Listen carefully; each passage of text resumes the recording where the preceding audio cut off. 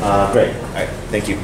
I'm going to talk about my study in the cross-sectional relationship between indicators of household air pollution and lung health in children.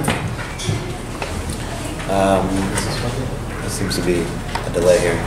I think all of you are aware that there's an increasing chronic lower respiratory health burden in sub-Saharan Africa, and that also includes Uganda.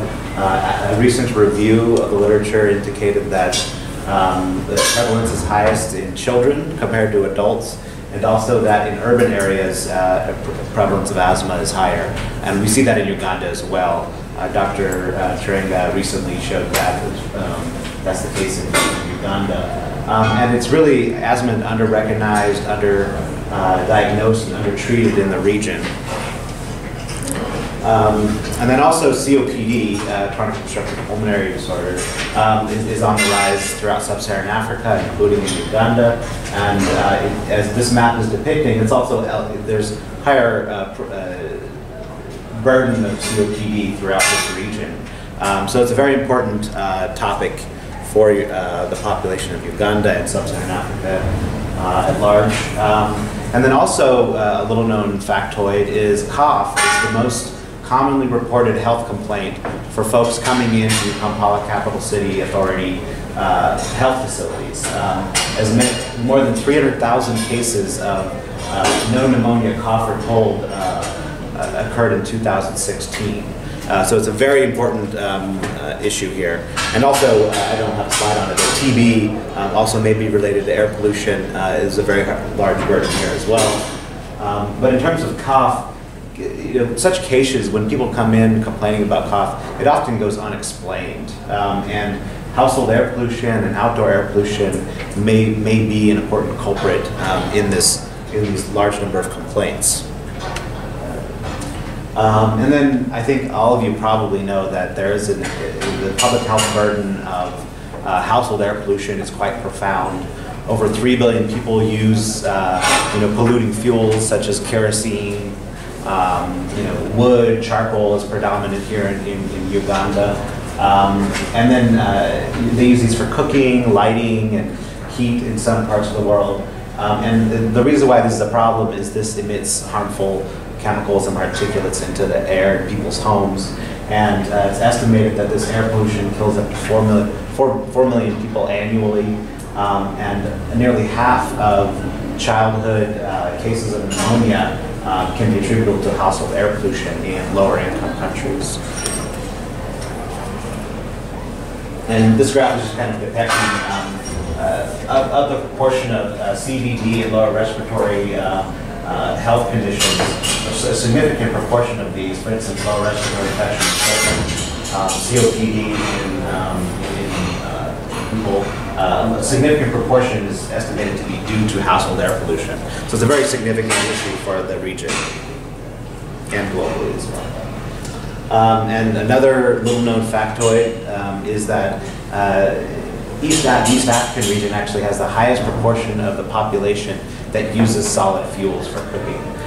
What this graph is showing you is that what you see is a downward trend for most other regions of the world, but what stands out is East Africa is pretty much, for the last few decades, is flatlined. So there really hasn't been a move away from solid fuels in the region. So almost 90% of the population uses it.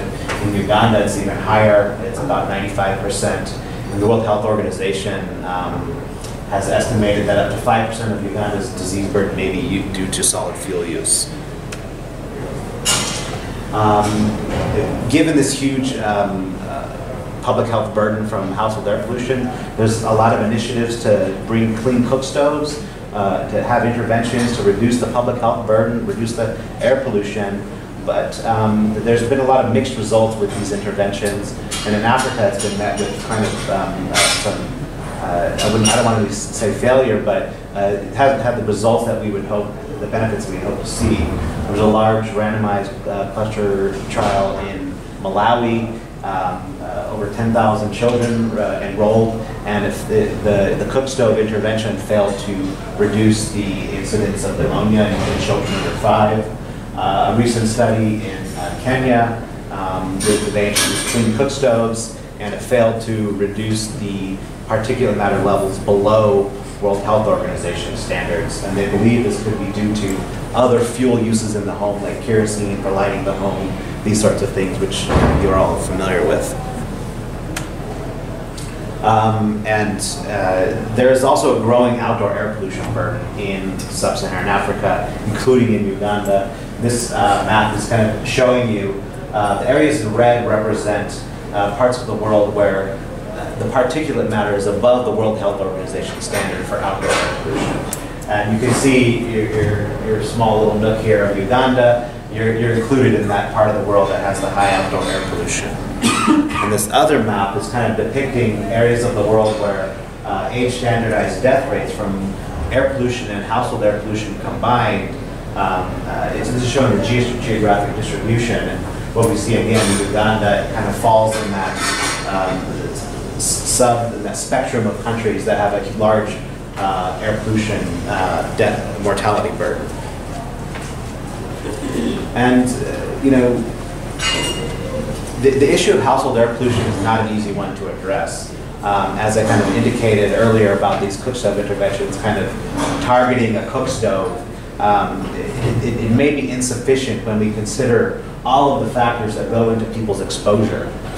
What this graph is depicting and what guides my work in the study is that the household air pollution emissions and exposure to household air pollution, these different factors will interact with each other. And what I mean by that is the type of cooking fuel that people use is related to their cooking, where they do their cooking. Is it indoors? Is it outdoors? Is it in a small confined living space? And not only are these related to each other, but there's an interaction between people's level of household air pollution exposure. And there's other factors like ventilation, opening windows, having windows in the home that influence where people cook. It influences the level of exposures that people will have. So this is a very complex problem. You layer on that, you know, how long do people burn their fuel? Are the people smoking indoors? There's a lot of factors that really determine people's household indoor air pollution rather than just simply a cook stove. Does that make sense? And so this is what's guiding my work. And not only that, you also have, you know, contextual factors and individual level SES, demographic factors that play a role in people's exposure to household air pollution. And to compound the problem, outdoor air pollution, right, can come inside. I'm sure you all know, you know, people keep their doors open all the time in Kampala, right? I did household air pollution sampling, and every home had their door open all day. So those outdoor air pollutants are also coming in and affect people's household air pollution exposure. So it's a very complex problem that comes with it a lot of variables that vary over space and time, people's time activity patterns, the sources of air pollution, and the ventilation in people's home really are important factors to consider. And it's a high-dimensional problem, very complex.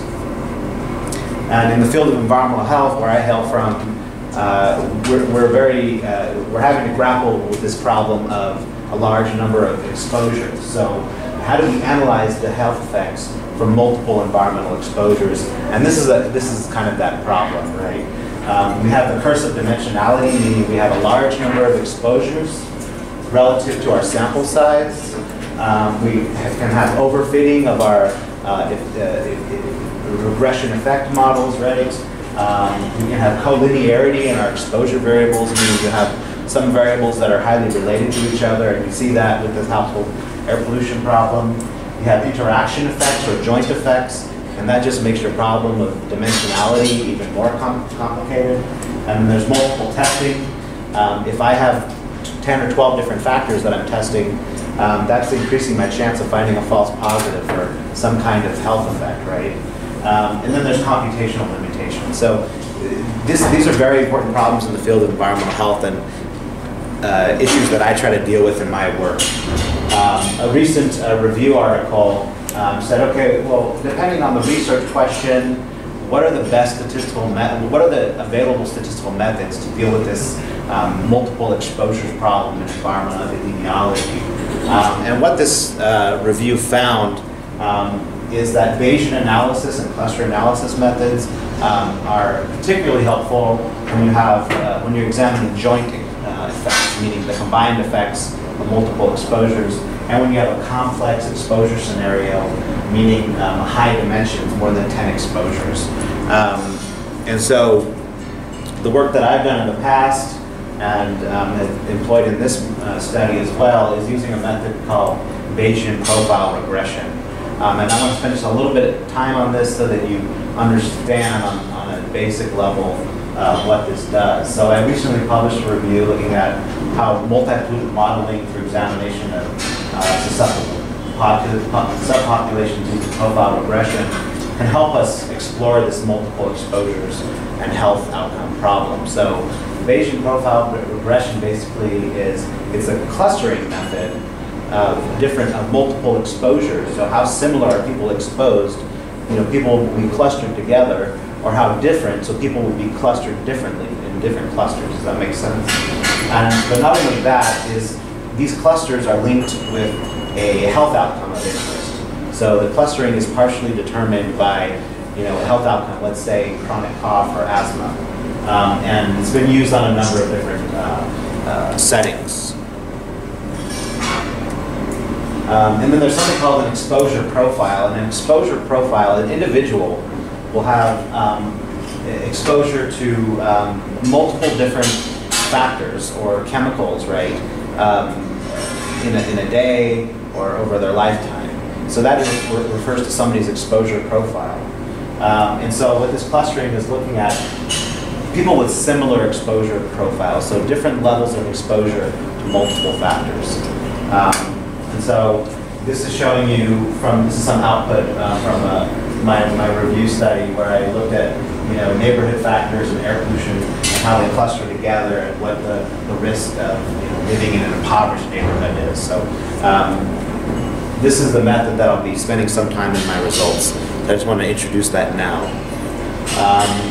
And there's important issues to be addressed in household air pollution that really have gone unaddressed. What are the combined or joint health effects from multiple household air pollution exposure and emission factors? How does exposure and emission factors cluster together, which I've kind of already talked about? And are there exposure profiles of these household air pollution related factors that influence health risks? What are the individual level factors, household level factors, neighborhood level factors? How do these come together to influence people's risk? So these are some of the questions I'm interested in trying to address. So the study aims, now we're going to kind of transition here, to examine the relationship between survey-based indicators of household air pollution and respiratory outcomes in children. So kind of first aim is kind of a traditional environmental epidemiology approach. And then to examine the joint effects between these household air pollution indicators and to identify clusters of exposure profiles for these household air pollution indicators, and then to determine which exposure profiles are associated with adverse respiratory health risks. So those are kind of the four aims that I was looking at. So we'll talk about a little bit on the methods. So the study took place in Kampala. It's an epidemiology study at 3 of the KCCA health facilities. So Chiswa, Chisenyi, and Kawala. Let's just kind of show you where they are throughout Kampala. Basically, community health workers were stationed at each of these facilities, and they would do face-to-face surveys with parents of children under 15 years of age, and these were administered using a computer tablet by the community health workers. And this was a case-controlled study, and the children were time and age matched, meaning children that were visiting the health facility on the same day and were of a similar age. We recruited based on those factors. So we had a screening procedure based on age, recruitment, whether or not somebody has a cough. So a case was a cough greater than or equal to 2 weeks, so at least 2 weeks. And then a control was a child that didn't have that condition. And then we enrolled our case controls, so 2 controls for each case. And then this is kind of showing you the number of people that were enrolled into the study. we contacted 1,314 parents of children to recruit into the study, and of those, 1,294 were enrolled into the study. So about 98% enrollment rate, which is pretty good. I think Ugandans, for some reason, love participating in studies. If somebody knows why, please tell me. But it's great for folks who have these important research questions to try to address, right? So the respiratory outcomes that we considered were acute prolonged cough, which is our case control premise, cough with phlegm, and then asthma. And then the asthma was based off of the ISAC survey. And for those that don't know, ISAC is the International Survey on Asthma and Allergies. And it's kind of a standardized method for assessing asthma symptoms in children in particular. And this is kind of the case definition. So wheeze in the last 12 months, or at least one of these other respiratory symptoms. I'm just going to focus on the cough and the asthma outcomes because I have limited time here.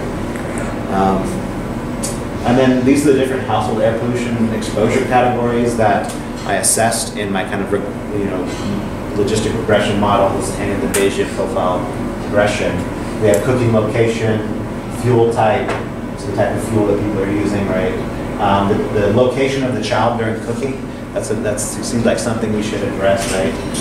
The type of fuel for lighting the home, some people use a candle, kerosene, and most people use electricity.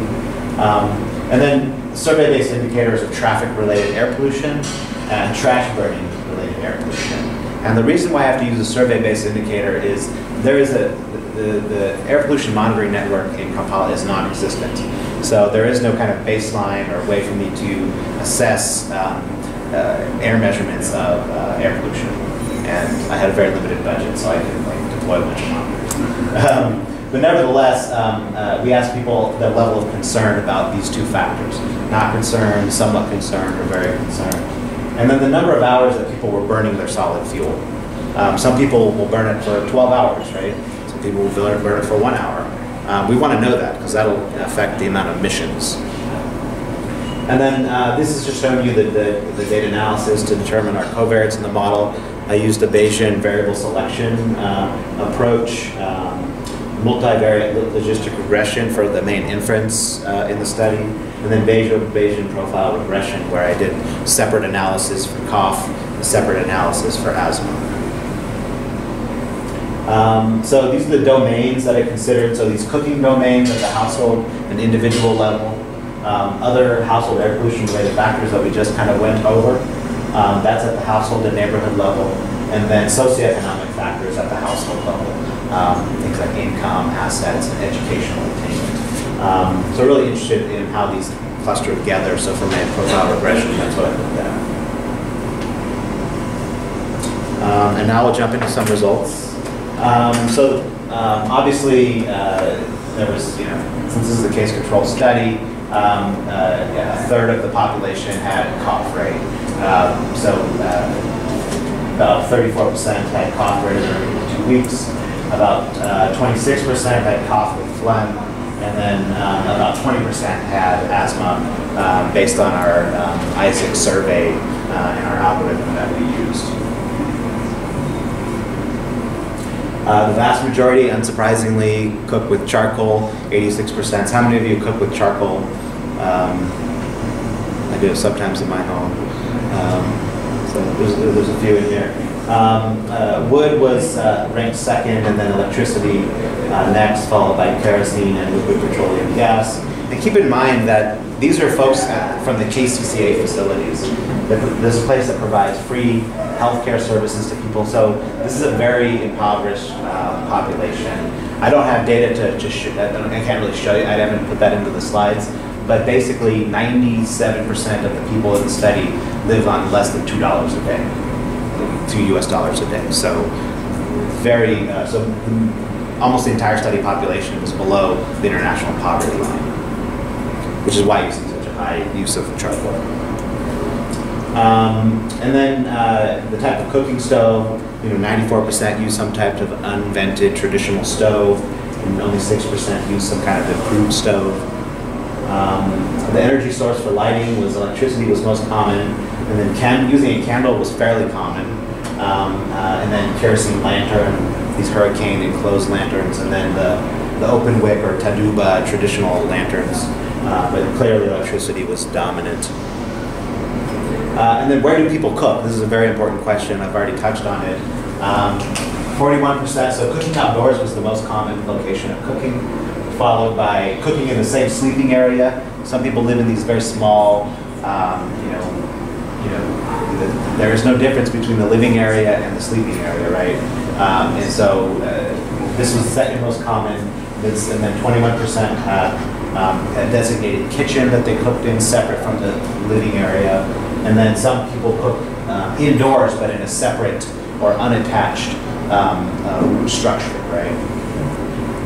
So there's a wide variety here. So like in the US, where I hail from, kind of you would pretty much see this like about 90% of people. So this is, compared to the the higher income countries, excuse me, there's a great variety of where people cook.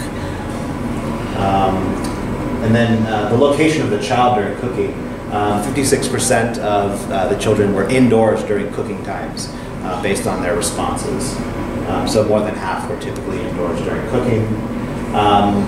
About 25% did not have a window in the cooking area, so they had no way to open their window for natural ventilation. So a quarter of the population was fairly high. And then about 44% reported always or most of the time using their window, and then 27% never used it. So that's a large proportion that are never using their window that's available to them. And about 92% smoked indoors. Did not smoke indoors. So 8% had environmental tobacco smoke. So not particularly high, but it's important. And this slide is just kind of showing you the distribution within the type of cooking fuel of where people cook. And so this really drives home the point that these factors are really interrelated with each other. People who cook with charcoal, about half of them cook outdoors, okay?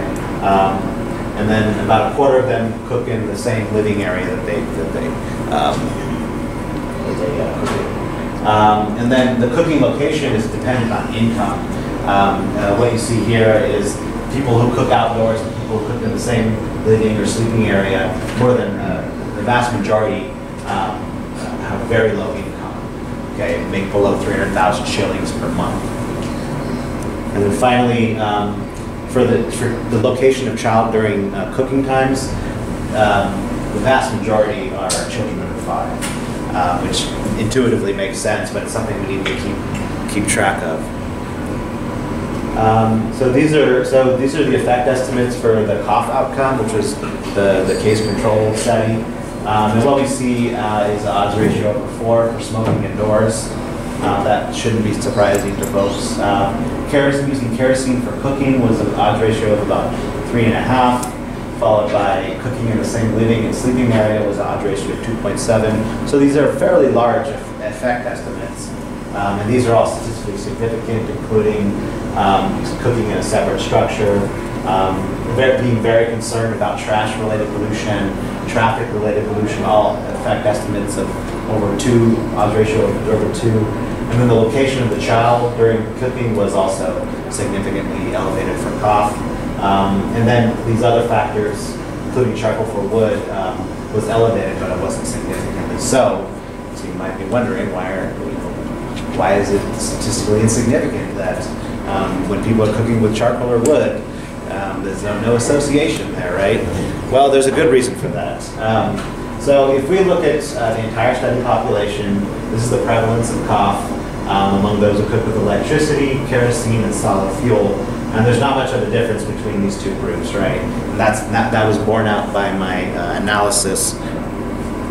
But when we focus on only those who cook inside, we see this disparity in cough compared to those who cook with electricity, those who cook with solid fuel. So there's an interaction here that we need to keep track of. When I look at those who only cook indoors, we see it's very similar to electricity. We see those who cook outdoors, right? We see that basically the same prevalence as those cooking with electricity. So we need to pay attention to how these factors interact. And this is just showing you, if I restrict the analysis to those who cook indoors, we see a significant relationship between cooking with solid fuel and not. For the asthma outcome, again, we see a similar trend: smoking indoors, about 3.6 odds ratio. Cooking indoors, whether it's separate structure or living same living area, odds ratios that are pretty high. Trash-related pollution, traffic-related pollution are all significant. Lighting the home with kerosene or a candle compared to electricity was associated with odds ratio of almost 2. And the location of the child indoors and trash-related pollution and other factors were not statistically significant, including charcoal or wood, but I already kind of talked about this issue of interaction. I also want to point out that the number of hours that people cook with solid fuels really matters. This is showing you kind of a model as a continuous variable, the number of hours cooking. And what it shows is that for each 10% increase in the number of hours cooking or burning solid fuels was a 1.4 odds ratio of cough and a 1.5 odds ratio for asthma. So how long people are burning the fuel seems to matter. And this is also showing you that the effect of the child indoors for asthma is really dependent on where the cooking is happening, right? Unsurprisingly, outdoors, there's no effect. But when children are indoors during cooking in the living, and cooking is done in the living and sleeping area, that's where we actually see a significant adverse effect for asthma. And then it's just showing you that window usage is significantly associated with cough and asthma. Those who never use the window compared to those who always use their window, we see an odds ratio of 2.13. And then for those who use it sometimes, we see 1.81, and a similar trend for asthma. For those who never use their window, an odds ratio of 6.3, which is quite high. That's a 600 higher prevalence of asthma in that group. And it's almost happening in a dose-dependent manner, similar to that burning issue, fuel burning issue. So now I'm going to talk about what I think is the meat of this presentation is the Bayesian profile regression. So for the cough outcome, there were 12 total clusters in these exposure profiles, and for asthma, there were 10 total clusters. And remember that the clustering is partially determined by the relationship between these factors and the outcome of interest. That's why you see a different number of clusters. There were 5 clusters in the cough analysis that resulted in significantly elevated cough compared to the baseline prevalence of cough, and 3 that resulted in significantly lower cough. So these are potentially protective clusters, and these are potentially the hazardous clusters. And then for asthma, we see 3 clusters that were in the hazardous and 3 that were in the potentially protective cluster of the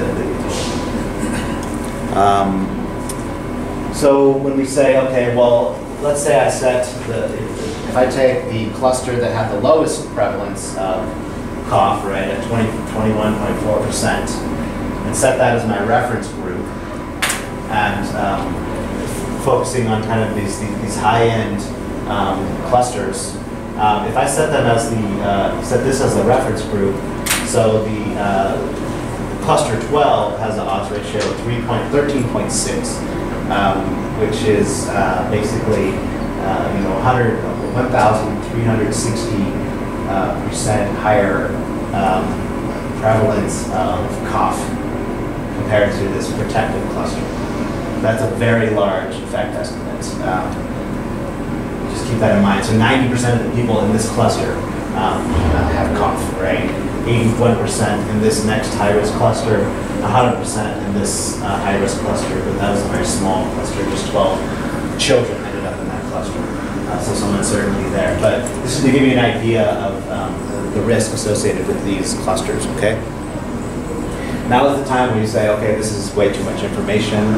I painstakingly went over what is the simplest way to present this information, and the honest answer to that is this is a complex problem, and this graph is clearly demonstrating that to you all. Okay. These are the different exposures of interest.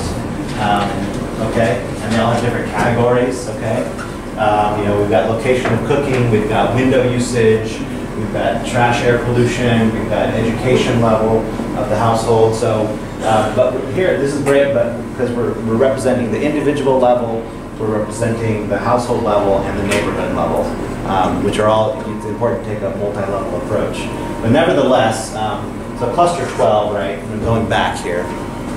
We'll just kind of, I'll simplify things.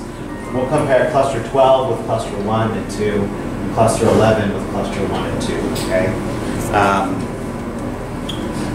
So here's cluster 1 on the far left, cluster 2 here, and then cluster 11, cluster 12. And so each of these exposure categories, you have an exposure profile for each of these different clusters. They have very distinct, that's the whole point of clustering, they have very distinct exposure patterns. Does that make sense? Okay, so for cluster 12, that was the high-risk cluster. We see there's cooking outdoors is almost non-existent. So cooking in a separate structure is elevated. Cooking in a kitchen is elevated. In the sleeping area, it's kind of average compared to the regular rest of the population. Cluster 11, which was also a high-risk cluster. Keep in mind, these are all, these clusters are in order of risk, okay? You see cluster 11, which was a very high-risk cluster. Most of those people cook in the same sleeping area that they live in, right? Compare that to cluster 1 and 2.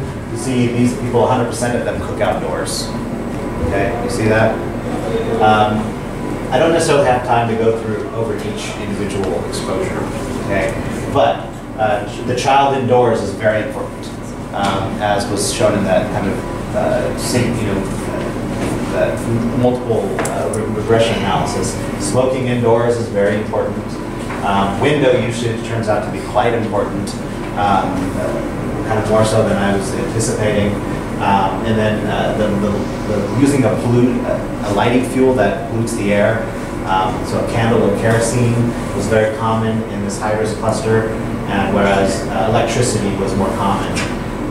Almost 100 people in cluster 1 used electricity for lighting their home. Traffic air pollution was elevated in the two highest risk clusters. And one interesting thing that I do want to note is, remember, cluster 2 was a protective cluster, okay? And these people predominantly cook outdoors.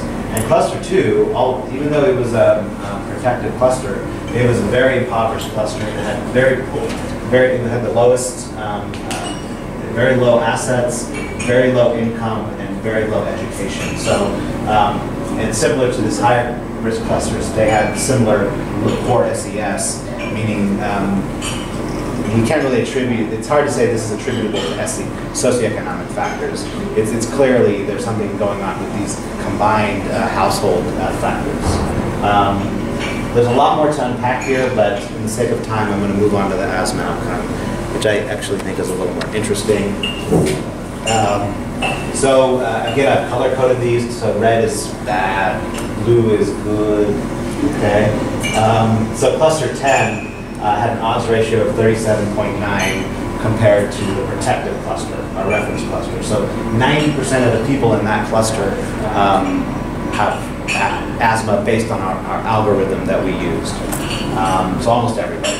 Similar for cluster 9, 88%, whereas the protective cluster, only 2.2% had asthma.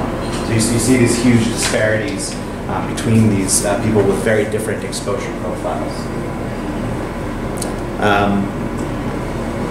So, I mean, a fairly similar pattern emerges compared to that last slide that I just showed you, so I'm not going to belabor the point. But again, you have this issue of, you have a low-risk cluster that is also poor, right? So again, it's hard to attribute this to socioeconomic status. So one of the things I think this method is particularly good at is kind of saying, okay, let's set aside socioeconomic status as a cause for these differences in respiratory health. This is kind of saying, we've accounted for it, okay? We have people with similar SES, but very different exposure profiles and hugely different prevalence of these different respiratory health outcomes. Again, traffic-related pollution, almost in like a dose-dependent manner. It's the same thing for indoor smoking and the child indoors during cooking. My next step in this analysis is to, there's ways you can test for interaction. It's very complicated, and I'm not going to totally get into it, but there's ways you can test for interaction. You can hold certain variables in place and vary others and see the interaction between these different factors. But you also can do prediction scenarios and say, well, what if I intervene on these 3 factors? Do I get a reduction in the prevalence? What if I intervene on 2 factors or all the factors? So that's something that's going to kind of work I hope to do down the road. But just to re-emphasize that these are huge differences in prevalence of these of the asthma outcome, and something that is typically not seen. In a case control study, you're liable to see effect estimates. The high range would be about 7. Okay, so this is extraordinarily high. So some conclusions. Okay, I should wrap up. So several hazardous household cooking-related behaviors, like the child indoors, cooking inside, and other factors like no windows or not using the windows, indoor smoking, using a polluting fuel to light the home, outdoor air pollution indicators. These can cluster together, and that's where you see the majority of the cases. Okay, I don't think we should take that as a surprising finding, but just the point that it makes is that intervention strategies should probably be focusing on the household air pollution and emission factors together, rather than intervening on one single factor. And that's work that I'm going to be pursuing in the future. Is let's say let me compare a multimodal intervention compared to just replacing somebody's cook stove with a more efficient cook stove. And so that's work that I hope to be doing in the near future. And also this analysis kind of shows you, it bears light there. We need to move past the single exposure paradigm and use the power of Bayesian analysis, cluster analysis, to look how combined exposures contribute to risk, right? This can yield kind of mechanistic insights. So you can do this on a biological, in the biologic realm, but also identify susceptible subpopulations that you can target limited resources to. So I think when you see odds ratios, assuming my data gets replicated in other studies, when you see effect estimates like that, you might want to target those folks that have this clear disparity. So that's another benefit of using these multi-exposure approaches. And some of the future work I want to do is looking at, and I have a lot of the data to do this, the social and spatial determinants of cooking fuel and lighting fuel use in Uganda, the social and spatial determinants of tuberculosis in Kampala, and then developing a low-cost PM air monitoring network in Kampala to inform a citywide exposure model. So I'm working with some computer scientists at Macquarie University on developing a low-cost air monitoring network, and then doing outdoor air pollution respiratory health effects studies, looking at tuberculosis in particular, and evaluating susceptibility to respiratory effects from air pollution. And I recently published a review article basically finding that there's very few outdoor air pollution epidemiology studies in sub-Saharan Africa, and there's none that have been published in Uganda. So this represents a major gap in the literature. So one of the reasons why I'm interested in doing this, you can see for all of East Africa, we've identified only one study that was in Kenya that examined this question. And then of the health outcomes considered, only 5 of these studies considered respiratory health outcomes, and most of them were basically symptom-based. The vast majority were cough, wheezing, kind of like bronchitis, similar to the stuff that I did in my study. Whereas diagnosis-based outcomes were rarely assessed, and measurement-based outcomes like lung function, these sorts of things were rarely addressed in these studies. So there's this review identified some gaps in where we can target some of our research efforts in Uganda. And thank you NIH for providing me the funding to do this research. This content is solely the responsibility of the authors. It doesn't necessarily represent National Institutes of Health. But a special thanks to the collaborative organizations, McCary University, School of Public Health, UC Berkeley, Yale, my mentor right here, Liz Davis, who came to Uganda just for this presentation.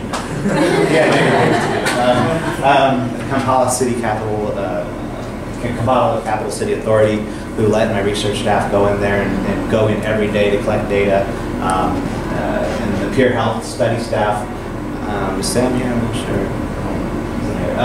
But also the research staff, so I had some community health workers help me on the study, the mentoring team, including and Achilles, you probably all know Achilles, and then the promotion field office. Those are the folks that really played a role in getting my feet wet and getting the ground running when I got here. So that's all I have for you, so thank you.